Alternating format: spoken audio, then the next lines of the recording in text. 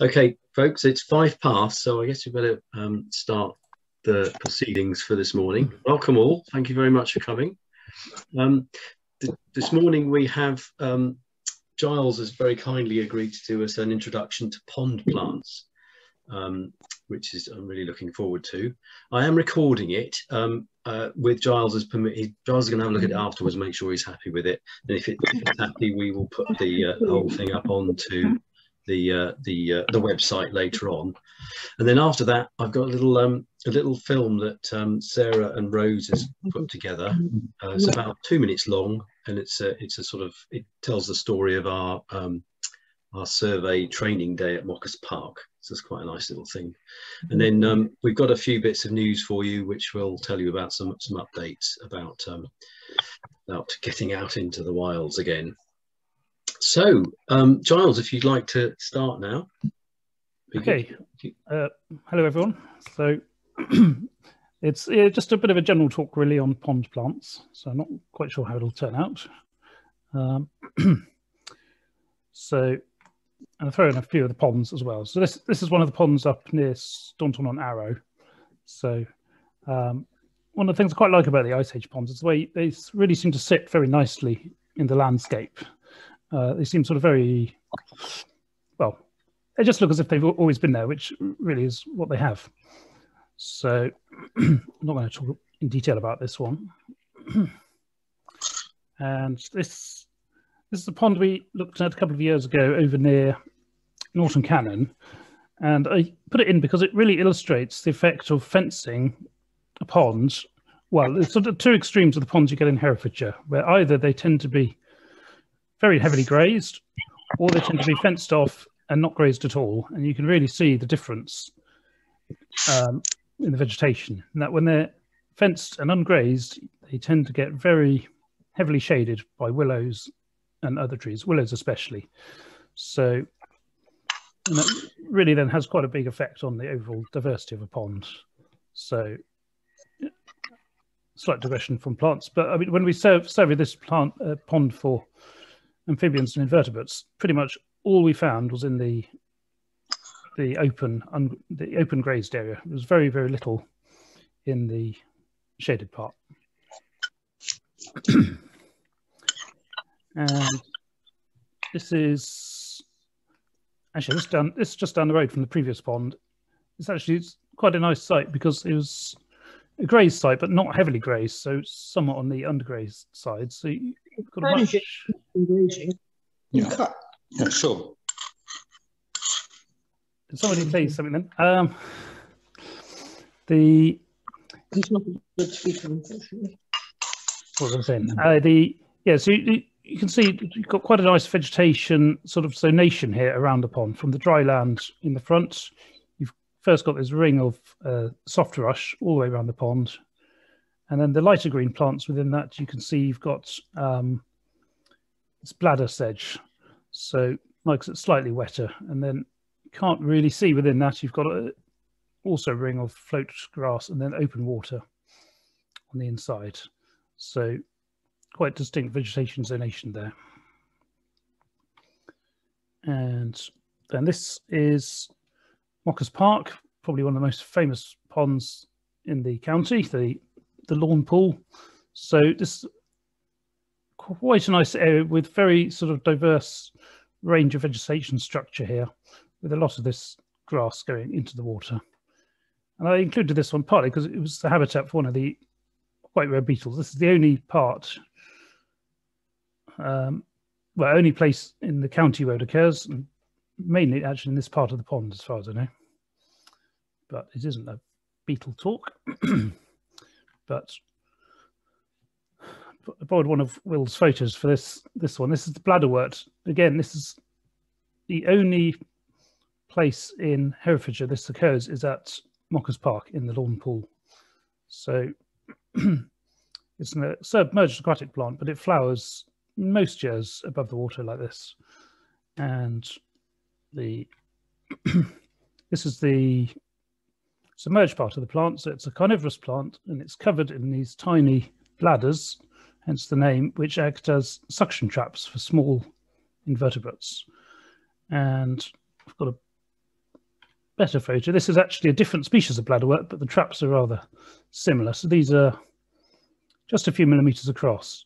So they work on a trapdoor mechanism. So whenever small, very tiny aquatic creatures trigger the trapdoor, they tend to get sucked in probably something like 1/100th of a second. So quite a unique type of carnivorous plant. And so I don't quite know actually what's so rare in Herefordshire, because at Mockers Park, where it occurs, you can get quite a lot of it. It does grow very well, except it just doesn't seem to spread anywhere else. Then I was just going to have a look at a few of the kind of the marginal plants you tend to get around the drier parts of the pond. So the yellow flag iris, I think you'd probably mostly be familiar with this. And as who was saying, Ian was saying, so Ian, yeah, this isn't one you should eat. So, slight warning there. And then these bulrushes or reed maces, which is the name I prefer actually. This tends to one of the species that's actually quite increasing, but it does very well where nutrient levels are quite high. So it's often not exactly a sign of pollution, but with ponds becoming increasingly subject to fertilizer runoff, it's one of the species that tends to dominate, and if left unchecked, will often rather grow completely over a pond. So it's quite a distinctive species with these seed heads that you can see for quite a bit of the year.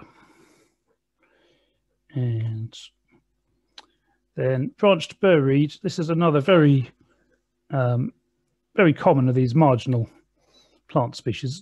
The leaves kind of folded or sort of pleated almost in the middle, so it's quite somewhat similar to the irises, but quite distinctive once you get to recognize it. And if it's in flower, it's a very easy one to recognize because it's got these sort of striking burr type fruits. And again, a very branched flower stem. So it's quite a distinctive species and very, very common around the pond margins and rivers and other water bodies. Sedges. So I'm not going to go into any detail on sedges really, but I thought I should put one in for completeness. So this is Carex nigra, one of the fairly common species. These distinctive fruits. The fruits are quite flattened in this species, and obviously, like all sedges, the leaves tend to be in 3 ranks around the stem. So stems are normally triangular. I don't think that really comes across. And float grass, you've probably seen this photo before, I think, in the training course. So again, this is one of the aquatic grasses. It's about 4 different species in this genus, all fairly similar. And one of the plants that I think provides probably some of the best habitat for aquatic invertebrates and also for amphibians. So it's a plant that's very popular with great crystal newts for egg laying. The leaves seem just about the right size and consistency for that. So this, where you see this habitat with shallow water and this submerged or semi-submerged grass, you know that's normally going to be a very rich part of the pond for invertebrates and other species. So any kind of pond dipping you might be doing, these are normally the kind of areas you want to focus on. So really, you want to be netting mostly in these sort of areas rather than in, say, very open water where you don't get nearly as much. So, and then this is one of the seasonal ponds at Cannon Bridge. It's got rather neglected and it's getting scrubbed over with this crack willow. But the main point of this was that you could often get some quite rare and unusual plants in ponds which at first glance don't look particularly exciting necessarily. You can see it's a lot of willow and a lot of grass mainly in the centre. What it does have, a lot of grass there is actually this species, which is orange foxtail, which is quite uncommon in the county and quite an attractive grass. So I think I have more close-up photo. So it's got these very bright orange anthers, and it's a related species, the marsh foxtail, which is very similar. It's a much commoner species, but again, the orange foxtail is quite distinctive, and it'll often grow quite out into the water, and then tends to flower once the pond dries up later in the year. This was mentioned earlier, the hemlock water dropwort. I think this is around March when this photo was taken, so it's leaves just emerging. So it's one of the umbellifers. So he's very divided leaves, but a highly toxic plant, especially the roots, which are very occasionally mistaken for celery and eaten. So it tends to be fatal often. And this is the same species in flower later in the summer. So these quite large white umbels of flowers, so quite distinctive. And this is one of its rarer relatives, the tubular water dropwort. So this is a much smaller, much less conspicuous plant. This is a rather weedy example, grown tend to get them in sort of around the muddy margin of ponds. This, I think, is a somewhat better photo of the same species. So again, these stems, you can see the stems are they're tubular and hollow, so they're quite distinctive looking really, but it's not one of the most conspicuous plants. Also, we've got a few flowers of the spike rush in front of it. Again, that's the common spike rush, quite a distinctive species. It's in the sedge family. So, and then marsh ragwort. So this is one of the species you can sometimes get coming up on the bare ground where the water's receded in the summer, and you tend to get a lot of species germinating on the exposed mud. So this is possibly one of the most attractive of those, I think. So it's related to the common ragwort, but unlike that species, it's not a problematic weed. I think it's poisonous, but it's not an issue in the same way as common ragwort can be. And then golden dock, again, another one that tends to come up as the ponds are drying out. So it's quite an uncommon species within Herefordshire. It's actually at a pond in Cannon Bridge, very close to the pond with the orange foxtail. And so quite a distinctive looking dock. I don't have a close-up of the fruits, but they're sort of toothed, rather different to the commoner species. So we actually didn't find this plant a couple of years ago when we resurveyed the ponds there, but it's one that might well come up again from the seed bank. Just probably depends on the weather conditions each year, how well it does. And water purslane is quite a nice little plant. It's a rather inconspicuous plant, tends to grow in the sort of trampled mud around the pond edges. So it's one to look out for, but it's quite easily overlooked. And then greater spearwort. This is the species actually, it's quite common in gardens and garden ponds, but it's much less common in the wild. So it's possibly one that tends to escape somewhat from ponds as well, from garden ponds. But it's it's essentially one of the aquatic buttercups. So you can see it's got very regular buttercup type flowers and these quite linear leaves. So, and then surrounding that, there's a lot more of the spike rush again. So, and then, fortunately, I didn't have a photo of the flowers of the lesser spearwort, which is very similar to the previous one, but it's a much weedier plant. Again, yellow buttercup type flowers, but smaller than the previous one. So, but what you might see this time of year are the basal leaves. So they're quite a distinctive shape and quite different in appearance to the plant later in the year. So I wanted to include those. So certainly this time of year, there's something you might see quite commonly, and it's not always apparent what they are. You wouldn't immediately look at those and think that was a species of buttercup. And then staying with the buttercups, actually, this is it's actually the subgenus Batrachium. So these are the aquatic buttercups. They all have white flowers.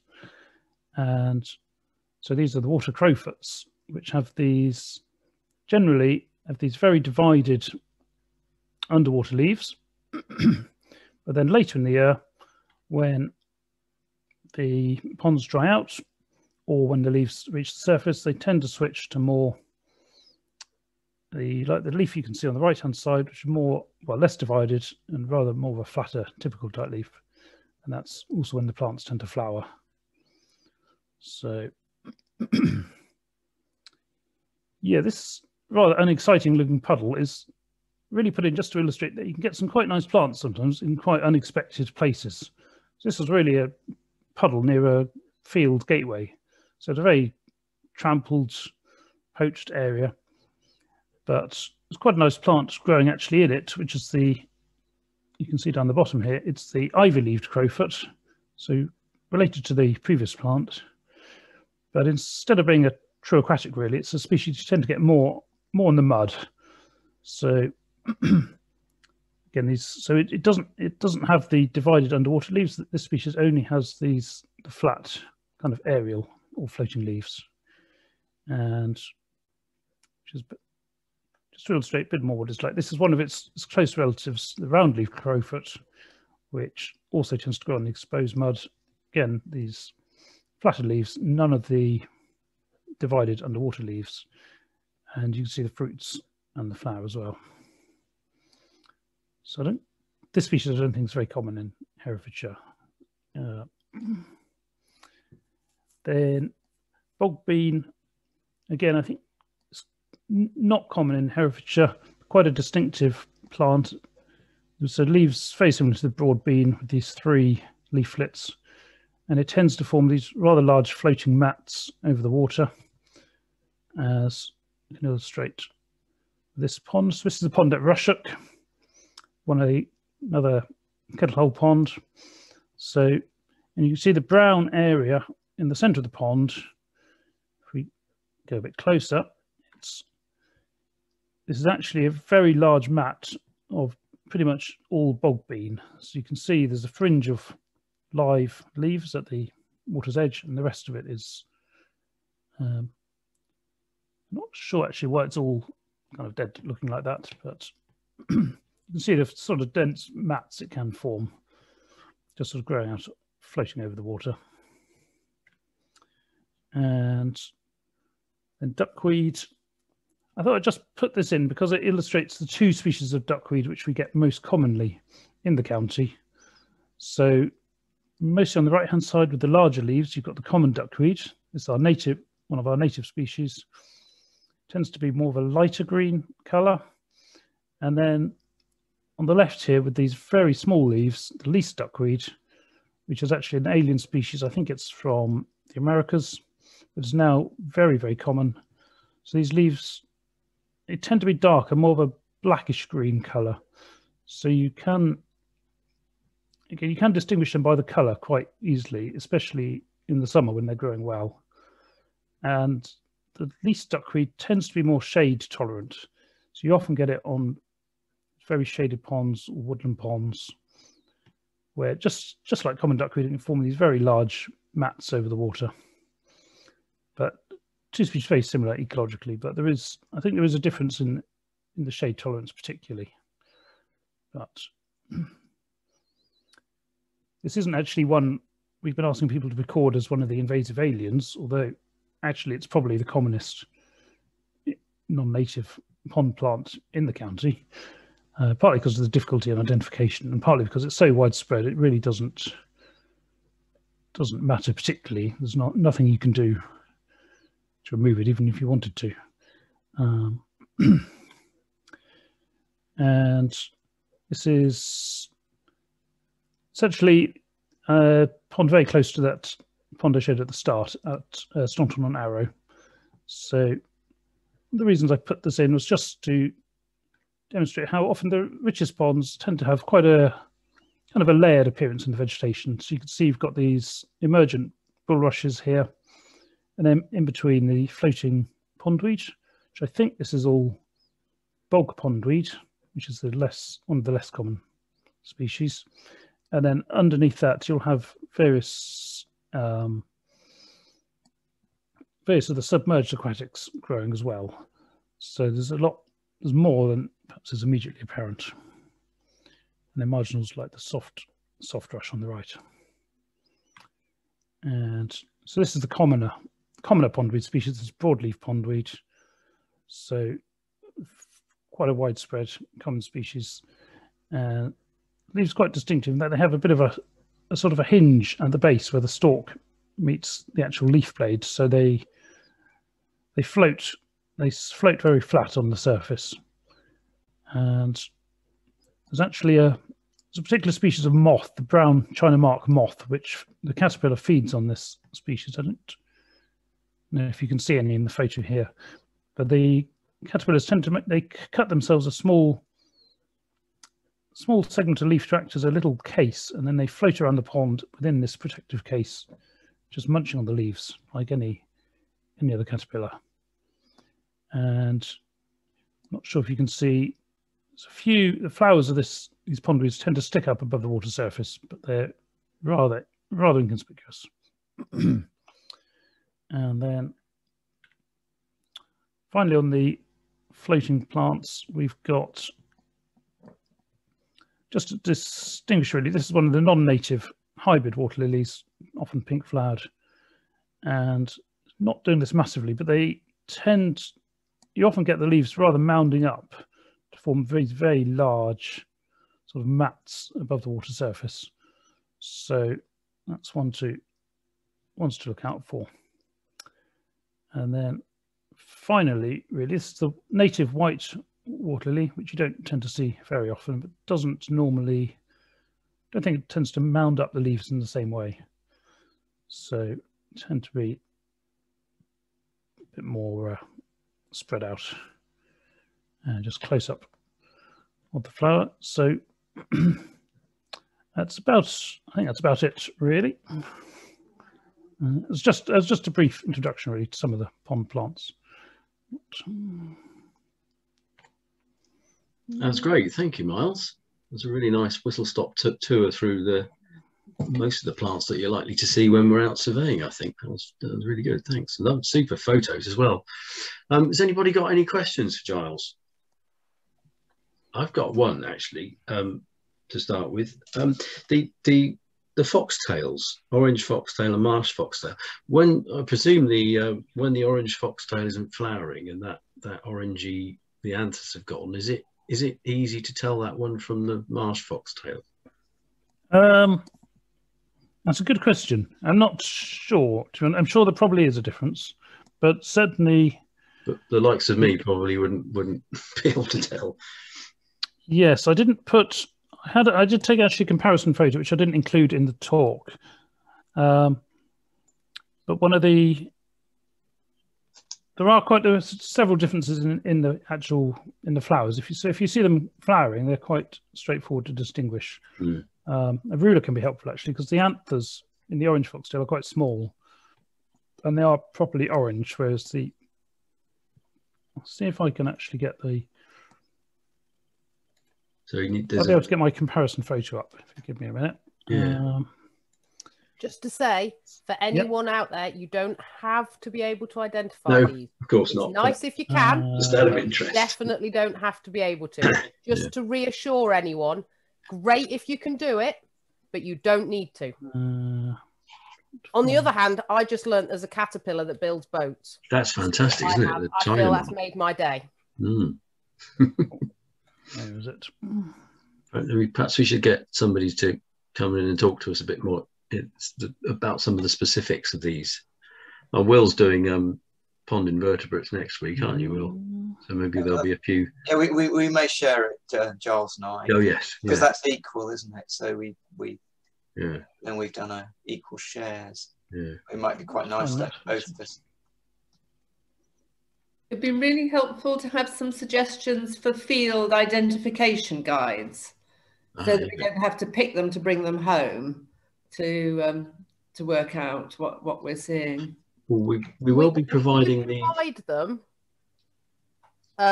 in your volunteer kits, but I will see if I can find some detailed ones that might help you for the less likely to see ones, if that makes sense. Yes, yes. No, it would be very helpful. Otherwise, if we could even have a copy of the slides would be brilliant. Yeah. Just to print out for ourselves as a sort of little handout in the field.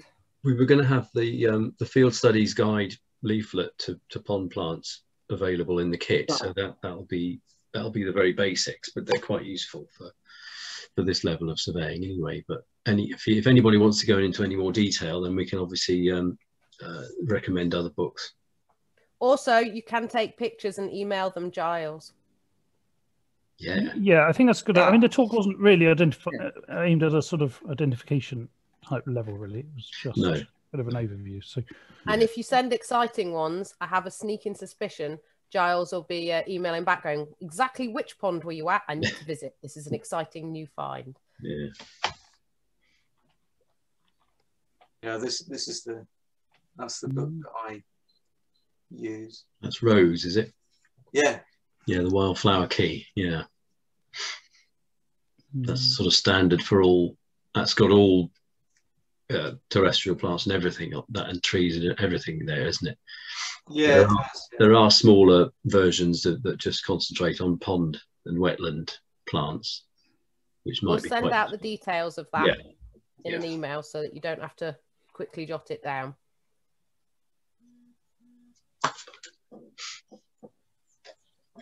Giles has lots of amazing photos, which I imagine is why he's hunting for the right one. Yeah, I can't find the one I was looking for. I'm not quite sure where I've got it, to be honest. Don't worry about it, Giles. Yeah, no. My pictures tend to be pictures of rocks with hammers. It's not the same. If I do find it, I'll put it up. But in the meantime, we better carry on, I think. Selina's put interesting comment up. She had to play with the Seek app during your presentation by pointing it at the photos on the screen. Oh. It was about 70% successful at species level and slightly higher at genus level, in case this is useful. That's useful to know, actually. Yeah. It's assuming I've got them all right. Sure you have. Yeah. Okay, if there are no more, well, but by all means, put some more questions on the chat if they spring to mind during the morning. What I thought I'd do for a bit of light relief, it's a very short one, but Giles, if you'd like to stop sharing yours, you have. I'll just show you the short film that guys have put together of the Moccas Park training day. So hold fire.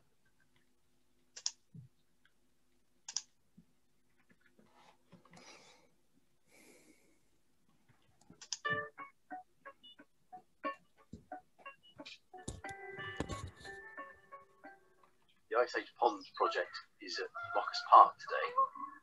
It's a National Nature Reserve and SSSI, full of some really interesting Ice Age ponds, as well as a huge variety of veteran trees. Fabulous place. We're training our volunteers how to survey ponds.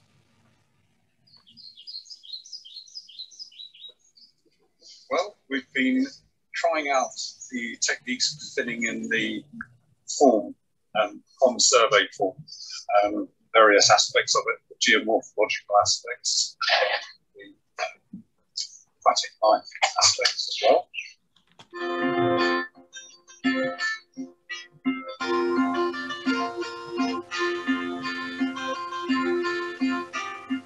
Safely get underneath there. That's where your more likely catch things. It's on the edge. And some of the invertebrates, they're right at the side. Unfortunately, we're going to get a lot of leaves, but I sometimes do that. That gets a few beetles usually. And rinse it or something.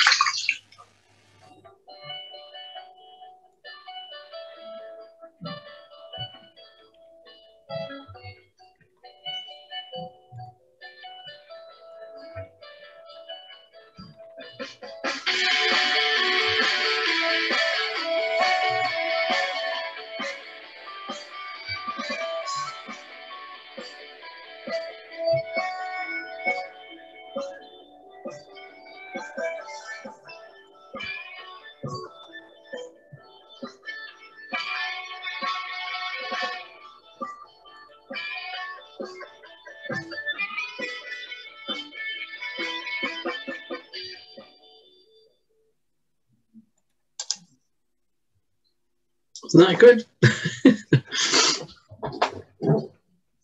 So they're designed for to go up on internet, on Twitter and Facebook and things like that. So just to raise the profile. Thank you to those who came out, especially those who were breaking ice on the Sunday morning. It was nippy. Yeah. Those first few people on Sunday. And shall I tell them about the follow-up, Dave? Yeah. So we know that there are a few people who weren't able to come out with us that weekend. So we'll be sending out details of some dates for those who haven't had the training can come out and have the training again. But we also know that it was definitely an intense 45-minute session with each of us.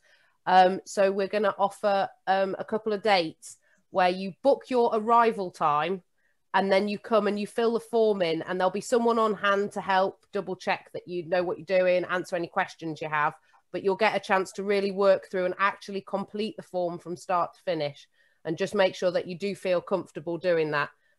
Obviously, no one has to do it. I know for the volunteers who've already had the training and we're doing this in 2019, they might be raring to go.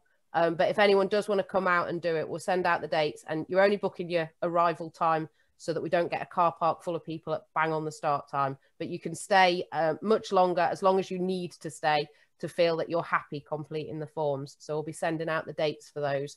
And again, you'll get your big kit in the car park and trundle over and have a pond and just stride out or not, depending on how big your paces are. Yeah, just have a go filling in the forms to make sure that you do feel confident that you're able to do it. And then I know Dave will tell you about going out and doing it. That was the next thing to do. Thanks to a huge amount of work that's been done by both Beth and Ian and Sarah and well, everybody collecting the data. But in recent weeks, all that data has been put together, put into a spreadsheet this is all the walking surveys, as well as the last year's or the year before surveys. So a huge spreadsheet. And Beth and Ian have gone through it, trying to whittle down those that are on the right geology. So if they're on the hummocky moraine, so that there is a chance if they're a pond there that they might be an ice age pond and they might be a kettle hole. So we had a session yesterday where Ian had his GIS, which had all this data pumped into it. And it was almost like the fog lifting for me, because we had a map showing the position of all the ponds that we'd surveyed and those that had been surveyed in as part of the walking survey. And we had really good coverage of areas where we hadn't, of the hummocky moraine, particularly in the middle of the county, around the Webley area, where we haven't done any surveys before, but there's lots of ponds scattered around. And we targeted those areas where we've not visited before, so the centre of the county, as well as the northeast of the county, and several other areas. And I think we honed it down to a short list of about 40, was it, Giles? We had 47 so far. Yeah, so there's 47, and I'm no doubt when we start going out, finding landowners or finding out who owns them, they will, as happened 2 seasons ago, they then said, oh, there's another one over there, go and do that. So we'll probably end up with 2 or 3 more from each pond on occasions. So there'll be more that arise from that in a sort of organic way. So we're well under the way. And so that means that once we've identified the owners and got permissions, and some of you may be able to help us with that, we can actually start going out when restrictions allow, with the kit that Beth mentioned earlier on, and start getting some surveys done. So it's quite an exciting time, really. Anything else to add to that, Beth? Well, I found my photo. I could. Excellent. Oh yeah, go on then. Does that come up? Yeah. Okay, so that's the 2-speed. That's on the right. That's the orange foxtail. So Right. Bright orange anthers, and it's hard to see, but they're smaller than on the. So on the left is the marsh foxtail. Right. The whole flower spike is longer on the marsh foxtail. It's wider. And if you see right at the top, it's got these awns, or the little spikes sticking out of the flowers. Yeah. So on the orange foxtail, these awns are very, very short and they barely stick out of the flower at all. Yeah. Whereas the marsh foxtail, the awns are very visible. So that's right. And the anthers, I think the anthers are normally purple, but as they age, they go a sort of brown colour, but they're not kind of bright orange as you go orange foxtail. So those are the the orange foxtail. The panicle looks a bit more parallel and cylindrical, and the sort of less pointier. It's very parallel-sided, isn't it? This is it is a bit more elliptical almost. I think I've got a photo of the base. I'm not sure actually, but the distinctive grass isn't that the stems are kind of bent. They often tend to start going out sideways, and they'll gradually curve up towards the end. I wonder if you had a sort of crib sheet that was printed out with a few labels, whether people might be able to go out in the field and spot those differences. I think they might, but I'm reiterating. Yes. You don't have to be able to do this. Not for our surveys. I think great if you're interested. Well, if anyone wants to, that is. Oh yeah, if they want to. Because the same would apply to many of the species that Giles showed. He showed one species, but in most of those cases, there's 2 or 3 other species which look very similar, particularly the crowfoots and the maybe I was thinking for myself. Pondweeds. No, I think it's good to encourage, if people do want to go into that sort of detail, then we should encourage them to do so. So, yeah, good. I don't want to frighten any geologists. I would be terrified trying to identify those 2 plants. But maybe that's just me. I'm much more into my rocks. As you say, it's not required for these surveys. So, okay, well, that's more or less it for this morning. So next week we have Will and Giles on pond invertebrates, which I'm really looking forward to. That should be very interesting. No doubt we'll have some really detailed stuff there, but we must remember that we don't need all of the detail, but it will be extremely interesting to find out a bit more about the things that we might find. And indeed, hopefully it will inspire people to get a bit more into the subject as well.